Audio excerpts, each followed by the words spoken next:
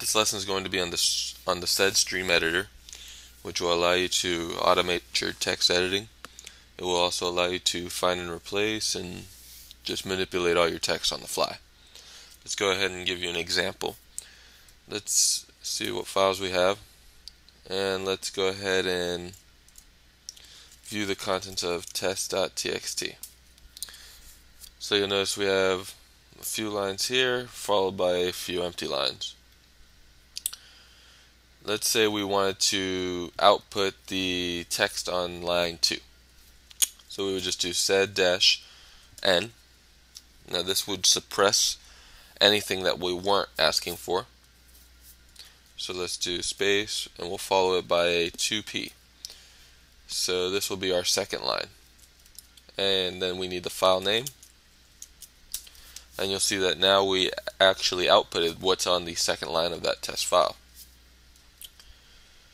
Let's say I wanted to output like a range, like maybe 2 to 4, lines 2 to 4.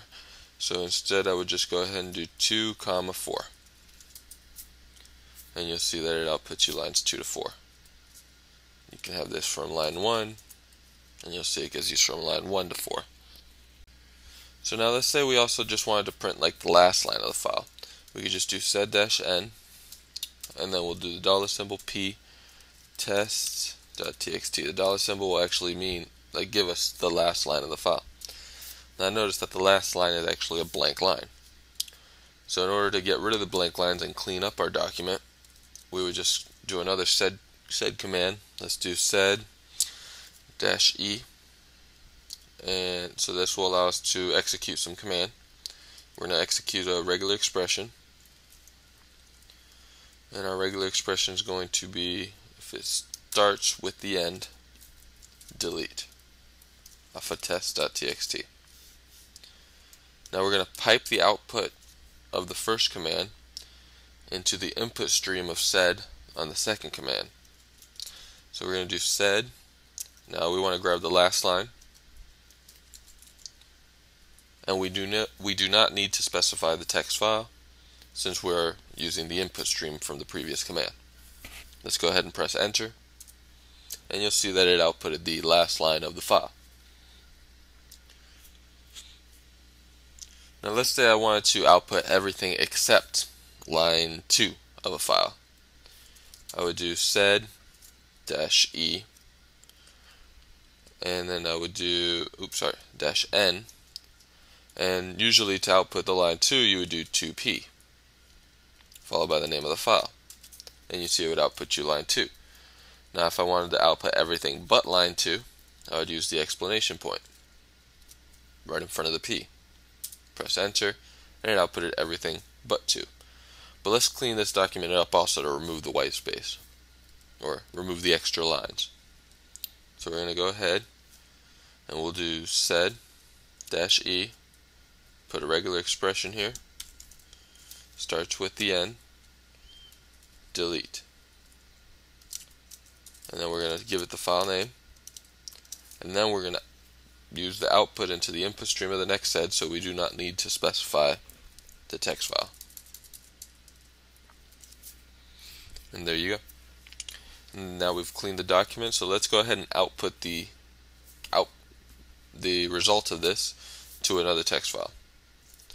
So let's go ahead and run that command using output redirection. We can then do clean.txt, and you'll see that now we have in our clean the contents from our result. Now sed is also very useful for finding and replacing information. Let's say we want to find and replace everything that had the word Frank to test. So what we'd have to do is sed-e, because we're going to execute a command, space / single quotes, and then in your single quotes you're going to do string. We're going to search, so the first parameter is the search, so we're going to search for Frank, and we want to replace it with the second parameter, which will be test, and we got to put our little p at the end. And then to the test, let's do it on the clean file that we created just now. you'll see that it'll output everything, but everything that had the word Frank in it will now have the word test. Let's go ahead and say we wanted to suppress everything that didn't have the words Frank, and we only wanted to show the results that actually were replaced.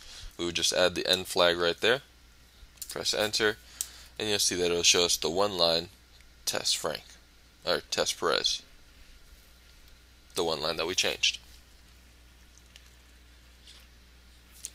Now, instead of using output redirection, you could also use another flag that SED offers, which is the -I. So what we'd do is we'd use the -I, hold on, -I dot, let's say BAK for backup. Now what's going to happen is it's going to write the outputs to clean.txt and create a new file, clean.txt.back. So now if we do ls, you'll see that we have a clean.txt back. So if we cat the contents of that, you'll see that we have all the original contents. And now if we cat the contents of the new clean file, you'll see that we only have the one line that we outputted from the previous command.